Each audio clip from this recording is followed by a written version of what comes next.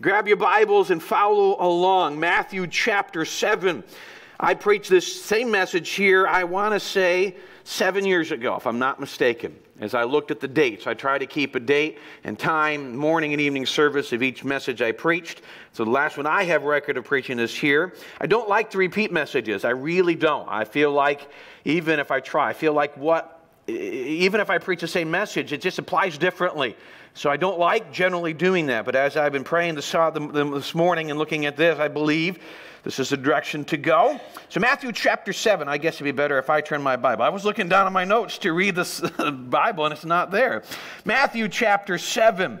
We're going to begin reading in verse number 24. Follow along as I read. The Bible says this: "Therefore whosoever heareth these sayings of mine, and doeth them, will be like unto a wise man which built his house upon a rock. The rain descended, and the house and the floods came, and the winds blew and beat upon that house, and it fell not, for it was founded upon a rock. And every one that heareth these sayings of mine, and doeth them not, shall be likened unto a foolish man, which built his house upon the sand. And the rain descended, and the floods came, and the winds blew and beat upon that house, and it fell. And great was the fall of it. And it came to pass, when Jesus had ended these sayings, the people were astonished at his doctrine. For he taught them as one having authority, and not as the scribes." Father, this morning, as we do something very different, and what I believe in your will this morning, I pray that you would give me the words to say. I pray, Father, that you would help each and every one of us to listen. Help us, Lord, to hear what you want us to hear. Lord, our desire is to find encouragement from you. Our desire is to find strength in you this morning. And I pray that you would use me and whatever words you give me for these next few moments to speak to our hearts. Father, may we listen. Would you fill me with your Spirit? Fill this room with your Spirit. For all those listening online, all those here in person, Lord, I pray your Holy Spirit will do something that I cannot. And we look forward to that. It is in Jesus' name we ask this. Amen. The title of the message this morning is "The Storm You Are In Will Not Destroy You." You ever been in a really bad storm? Just a few weeks ago, we had this fear of a snowstorm coming our way. They mentioned something about one this week too. Was it last Sunday or something like that? We went to eat and they're like, "We're getting ready for the storm tonight." And I'm like, yeah, the rain coming in.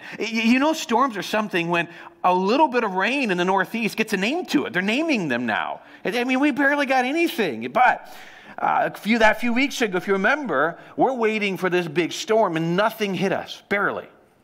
And then we hear about this lockdown on 95. Right outside Fredericksburg, Virginia. I have a pastor friend down there, and he posted on his social media that the church and everybody been out of power. They're out of power almost the entire week. And so I'm watching the news as they're talking about. One guy said he got out of his car, walked into a hotel, hopefully just to sleep in one of the hallways, and it was already jam-packed full of people sleeping in hallways. I'm like, man, can you imagine being stranded in a place like that? Maybe minimal power. Maybe you're stuck in your car. Years ago, shortly after I moved here as youth pastor, I remember all the details, but up northern Pennsylvania, one of the highways up there locked down due to snow. And from what I understand, if I understand the story correctly, people tried to leave their cars and the police told them not to. Because if for some reason they were able to clear the road, they didn't want cars stranded. So you would have gotten ticketed if you left your car while you knew you'd be there all night long. And so the reason I know this story, apparently there was a Chick-fil-A in town, heard about that, and they started using snowmobiles and taking food out to the different people out there. All right? And I'm like, free food. Good for them. I did not want free food that day. But I've heard stories about those kind of storms. And you can talk about storms where they've ripped off roofs. It wasn't that long ago. Tornadoes in the midwestern part of our country. In fact, I heard of one of those tornadoes that hit ground in this storm.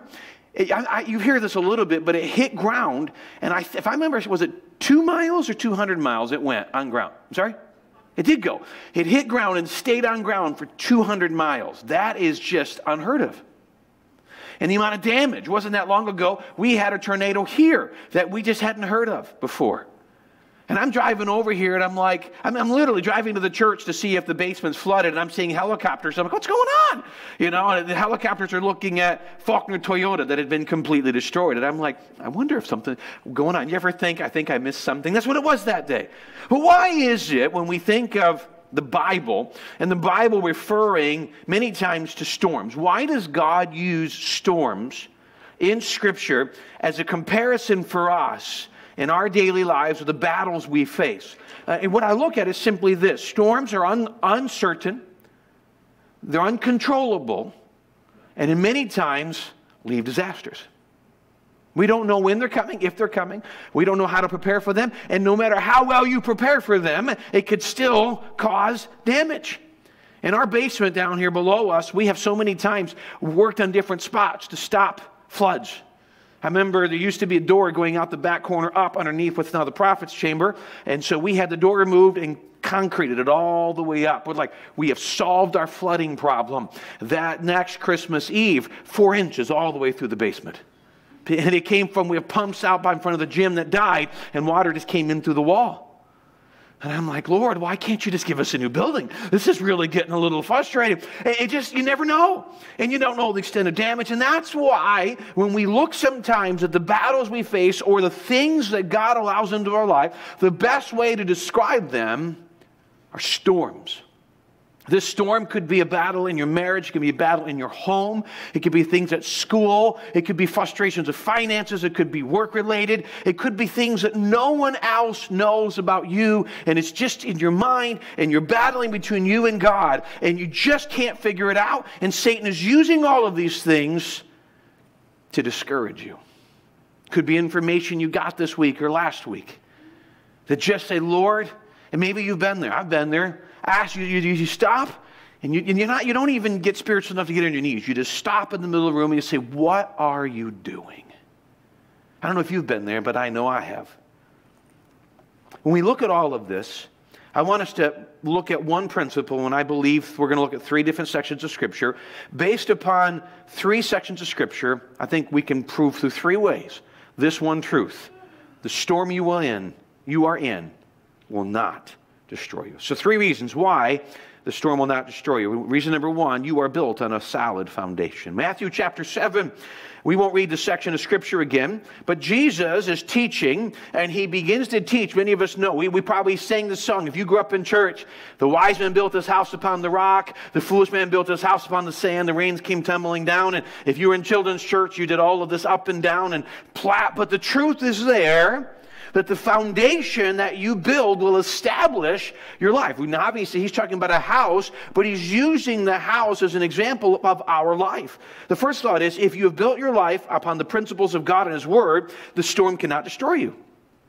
If your life is built on the Word of God, and you're following the Word of God, storms are going to come, but they won't destroy you because your foundation is strong. But if your foundation is not built, if it's built on yourself and your morals or this world or this government or your economy or your retirement, if that's what your foundation's built on, storms are going to have a massive effect in your life because everything you hold dear to could crumble immediately. I live in the Plum Ridge section of Levittown, right across the corner from Giant grocery store, and we have one spot in front of our house. It is intriguing what happens. I heard about that when I moved in. I didn't hear about it until after I moved in. I moved in, and my neighbor Max comes over. He goes, I'm Max, if you need any help, and he's a great guy. And he goes, by the way, if it rains, it may flood your front yard. And I'm like, what are you talking about? I live in Levittown. It's not going to flood our front yard. He goes, don't worry. We go, listen, we just wanted to warn you. He goes, we've been fighting the township for, 30 years or whatever, and they just won't fix the drainage system. And I'm like, yeah. And I did. I walked in the house. That dude's exaggerating. He's exaggerating. And I'm telling you, it doesn't just flood. I've debated to buy a boat. Just for the fun of it. We joked about it the other day. It can get a couple feet deep, and my kids are like, wouldn't it be great? We just for the picture, for Bristol Township, of us in a boat going up and down. We could float on it.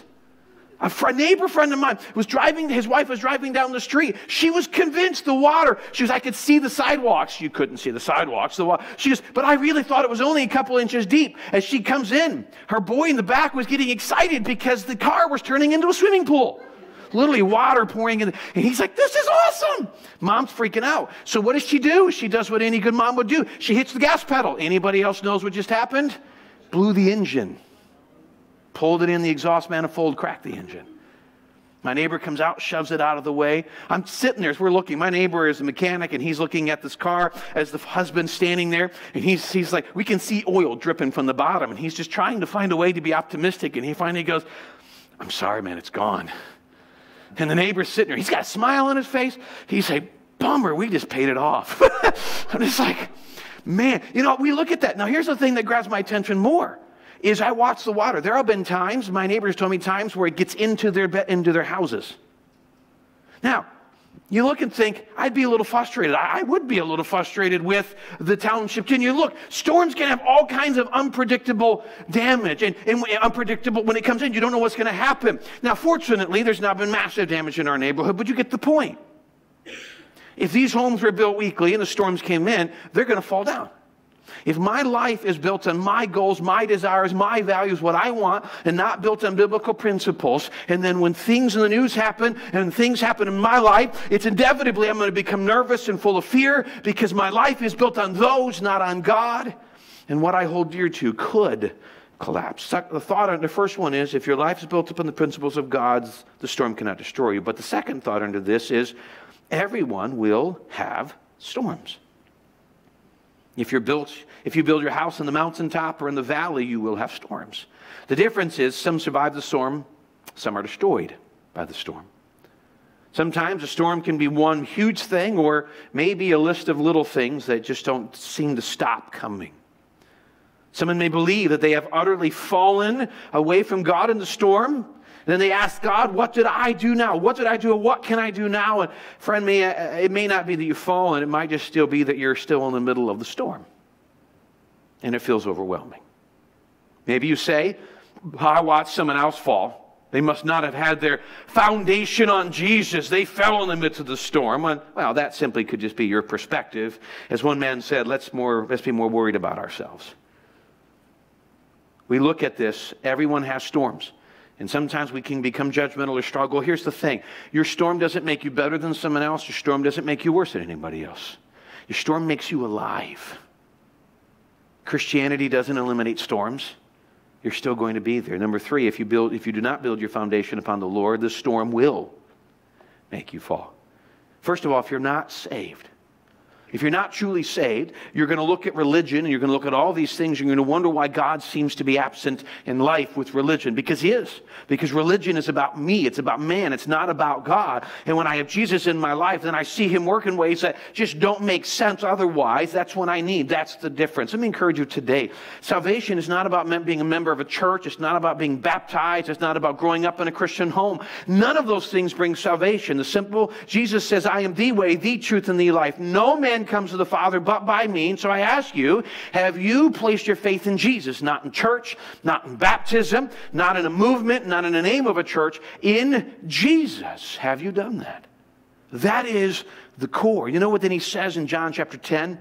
He says, my sheep hear my voice, and they know me, and they shall never perish. Neither shall any man pluck them out of my hand. My Father which gave me them all is greater than, gave them me is greater than all. No man shall pluck them out of my Father's hand. Here's what He said.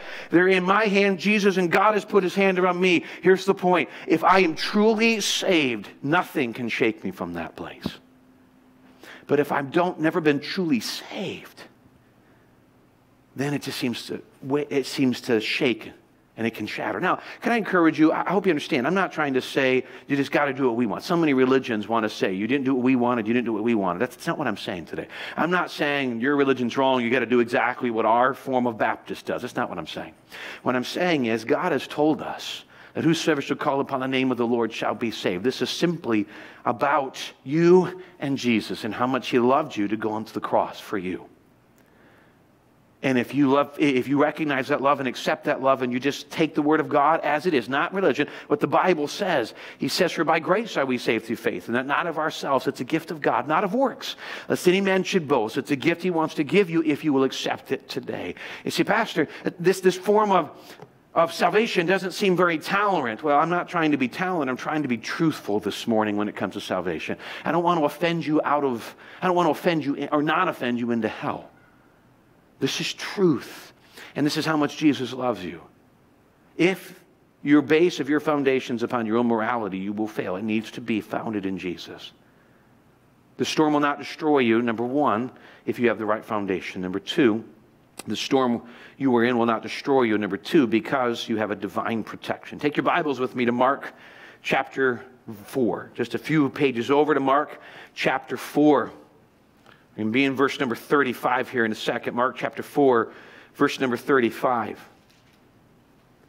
The second thing we can know in this promise is because we have of a divine protection. Mark chapter 4, verse number 35, the Bible says this, "And the same day when the even was come, he saith unto them," this is Jesus speaking, "Let us pass over unto the other side. And when they had sent away the multitude, they took him even as he was in the ship. And there were also with him other little ships. And there arose a great storm of wind, and the waves beat into the ship so that it was now full of water." Verse 38, "And he was in the hinder part of the ship, asleep on a pillow. And they awake him and say unto him, Master, carest thou not that we perish? And he arose and rebuked the wind and said unto the sea, Peace, be still. And the wind ceased, and there was a great calm. And he said unto them, Why are ye so fearful? How is it that ye have no faith? And they feared exceedingly, and said one to another, What manner of man is this, that even the wind and the sea obey him?" Three thoughts under this aspect of divine protection. One, we have his presence in the storm. Jesus didn't just send the disciples this time by alone. He was in the storm, in the boat with them. The storm will come, but will not destroy you simply because Jesus is there and he's not concerned. He has power over whatever you're in at the moment. Number two, we have his power in the storm. He knew the storm was coming. He knows about your storm. He knew the storm could not destroy that ship, and it will not destroy yours if you keep it strong in him. Can I encourage you in one thought of this passage? Jesus was asleep. Years ago, I read a thought on this. Jesus was not necessarily sleeping as much for the need of rest as much for the need to be awakened. Jesus slept through the storm because he knew the storm could not hurt a boat that he was in. But the disciples didn't know that yet. So they woke him up. And what did they say to Jesus? And I'm telling you, each and every one of us at some point have said something like this. Maybe. I know I have. It wake Jesus up and say, do you even realize we're in trouble? Do you even recognize my situation? Do you know what goes through my mind? Do you know the battle that I'm facing right now? Are you even aware? And what does Jesus do? We think he's going to wake up and say, I'm sorry. I know I've been busy. What does he do? He looks at us and says, where is your faith? You're like, that's not the answer I was expecting. But it's the answer I needed. We go through these, and I'm telling you, they're not easy. And we have his presence, but he was asleep. That doesn't mean he was careless. It doesn't mean he wasn't aware. That doesn't mean, in fact, more than likely, he brought the storm. He brought it in so that he could teach them that he is more powerful. And as long as he is there, things are not always going to be easy, but they will be okay. The third thought was we have a history with the Savior. When you have a history with God, you do not get discouraged by every small difficulty. It's not as easy because you've seen him work in a certain way. For some, maybe this is new. And you're saying, this is scary, this is hard. And yes, it is. But I'm promising you from someone who's been through a couple that at some point you're going to see God do something and you're going to say, that's amazing. And you're going to see God work and you're going to say, God cared about me and God did this for me and I can't believe it. This is exciting. You don't want to go back in another storm, but you're glad God was there in the midst of that storm. I want to read a passage. One man said that this passage talks about diplomatic immunity. He says in Psalm 91, verse 1, He that dwelleth in the secret place of the Most High shall abide under the shadow of the Almighty. David says this, I will say of the Lord, he is my refuge and my fortress, my God, in him will I trust. Surely he shall deliver thee from the snare of the fowler, and from the noisome pestilence. He shall cover thee with his feathers, and under his wings shalt thou trust. His truth shall be thy shield and buckler. Thou shalt not be afraid of the terror by night, nor for the arrow that flieth by day, nor for the pestilence that walketh in darkness, for the destruction that wasteth at noonday. 1,000 shall fall at thy side, and 10,000 at thy right hand, but it shall not come nigh thee. Only with thine eyes shalt thou behold and see the reward of the wicked. We don't know what you're in, but God says in the midst of all of that, he uses the picture of a bird covering her little ones with feathers. It's not always going to be easy. He's not saying, come to me and I will eliminate the problem. He says, come to me and I will just give you a little bit of shade, a little bit of rest, a little bit of respite in the midst of this time. Let's look at number 3. The storm will not destroy you, because the storm is actually meant to strengthen you. Take your Bible to Psalm chapter 92. Back to the Old Testament, Psalm chapter 92.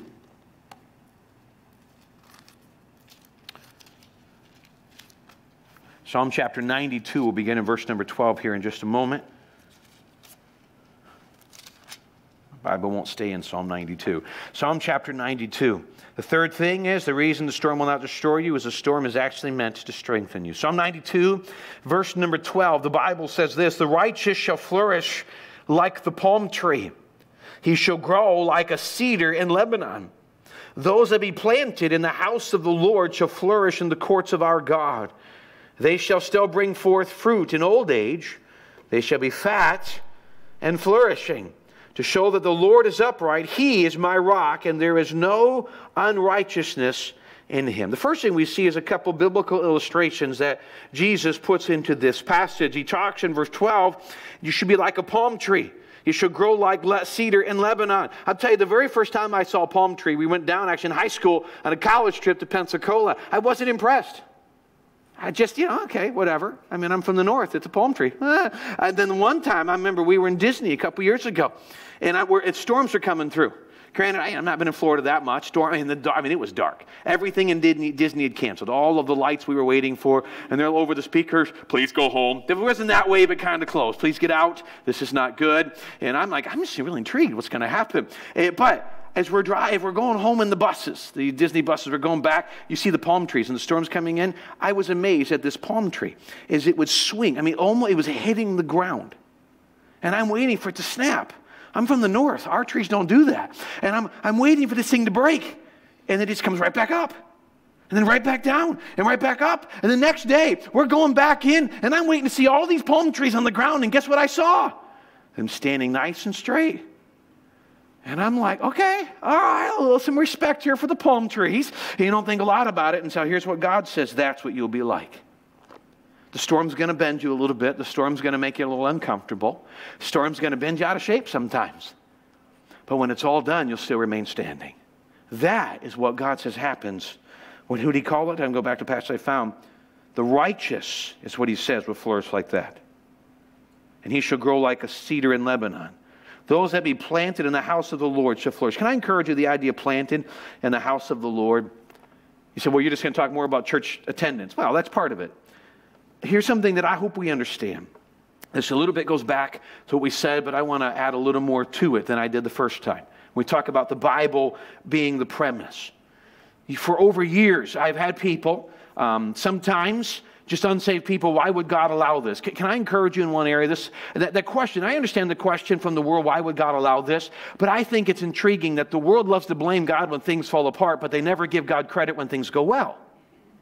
There's no logic behind that. If God is powerful enough to make bad things happen, how come he's not powerful enough for me to follow? And my favorite is when the atheists say, see what your God did. I said, I thought you didn't believe in him. Now, God does not intervene on life of people who are not part of his family. That's not trying to be mean. That's to be rude. For those who have not placed their faith in Jesus, he has no obligation to intervene for them.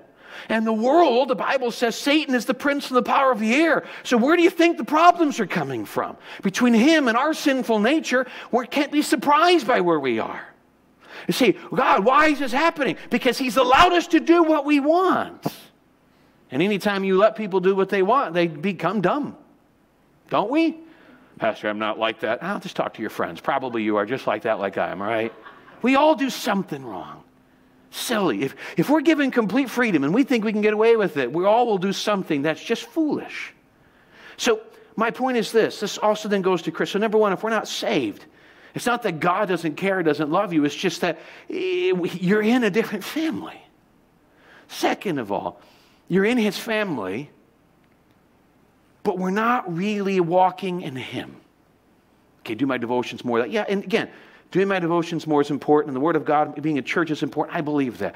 I guess the best way to go back is to the section of Scripture we quoted a moment ago, and I think it's 1 Corinthians. He says, seek ye first the kingdom of God and his righteousness, and all these things shall be added unto you. You know what God said?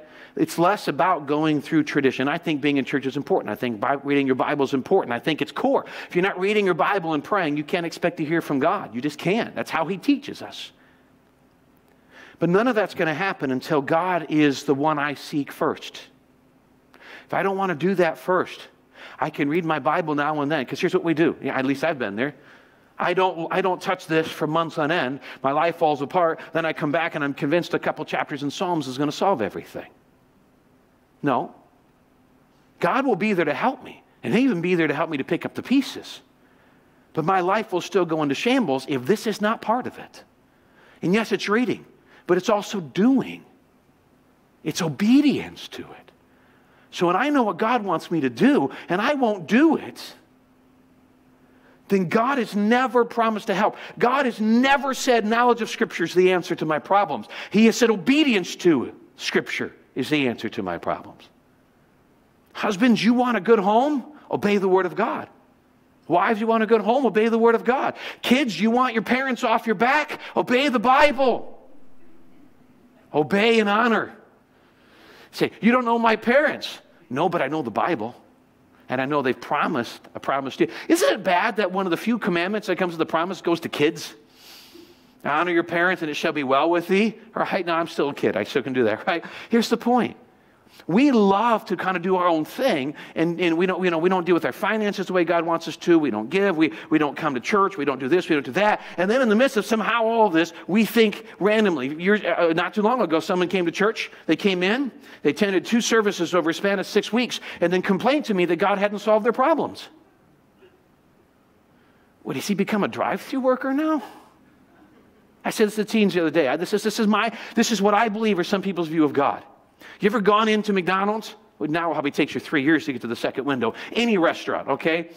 You say, I don't even go to drive-thrus anymore. That's great. Anyway, if you go to a drive-thru, you ask for something, you get to the window and pay for it, and they give you the wrong thing. What do? You complain.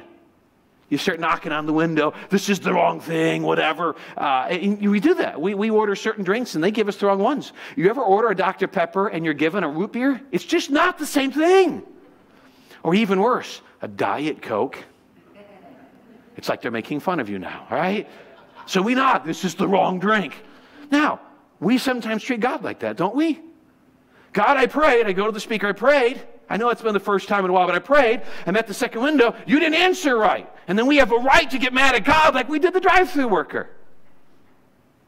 Sometimes exactly how we treat God. How dare God not do what I want him to do? You know what God could say? He's so gracious, he doesn't. You know what he could say? How dare you ignore everything I've given you? I'm glad God doesn't do that. I would if I were God. That's why I'm not. All right? We would all be a whole lot different. The world would be different if any of us were God. God is so gracious and long-suffering and loving. He doesn't do that. But the fact still remains. While God is not angry and bitter at us over these things, the fact still remains that the simple truth is God blesses his principles. And when I follow them, I've got a foundation. When I don't, I have to expect my life to not be much different than the world. He gives these illustrations, but then he also gives us a condition. He says in verse 13, those that be planted in the house of the Lord. This is growth. I'm planted, then I continue to grow. I make this a point. It's not going to be easy. But being there, reading, participating, letting God teach me, this is where that foundation comes. This is not if we can hold on long enough. This is this promise as if that he will never let go. Let me read this again. We need to know, we need to grow where we're planted. We need to dig our roots deep in Jesus. But this is not if I can hold on long enough. This is the promise that God will never let me go. The song we sing, the newer one we sing, He will hold me fast. One of the reasons I brought it in is just the doctrine of truth behind it, but it's a simple principle. How many times do we feel like we have to do our best to be a good Christian? And that's not at all what it is. About that song, and it's a scriptural principle from Jude, He will hold me. He will hold me fast. That's the foundation I hold on to. It's not how good I can be and then God will love me. He will hold me there. That's why I stay there. If we're not careful, we can become so angry that we don't even realize that what we are going through is meant to help us become stronger. The storm we're in right now should strengthen us, should drive us to God, should drive us to our knees, should drive us to the Bible, should help us to get things right with each other and get things right with God, should help us to just purify and help us to see the truth, rebuild that foundation. But we can become so angry at our circumstance that instead of getting it right with God and others, we can walk away from it. That's what we call Satan winning. Don't let him win. Don't let him win. Taking the steps is not always easy, but it's the greatest thing you can do. The third thing is we have an amazing promise. Verse 14. They shall still bring forth fruit in the old age. What that promise is.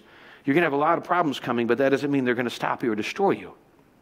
At some point, as you get older, you're still going to be serving. You're still going to be effective. Its seasons are going to change, but you're going to be helped and effective. Can I encourage you today? I know some, just talking to some this morning, just some of the things that we're going through. As an individual, as a church, just when the Bible tells us to rejoice with those who rejoice and weep with those who weep. And throughout the morning, as I've just had many, many conversations, I'm telling you, my heart is breaking for some people in here that are just overwhelmed with things right now. And so as God laid this upon my heart, I hope it's an encouragement. I wish I could say that tomorrow God will eliminate the storm. I wish I could say that the storm won't get worse. But what I can say is no matter where you are in the storm, God is there, His presence is there, His power is there, and He's promised to never leave you nor forsake you. Maybe today we just give it to God and lay it down again and ask Him for strength.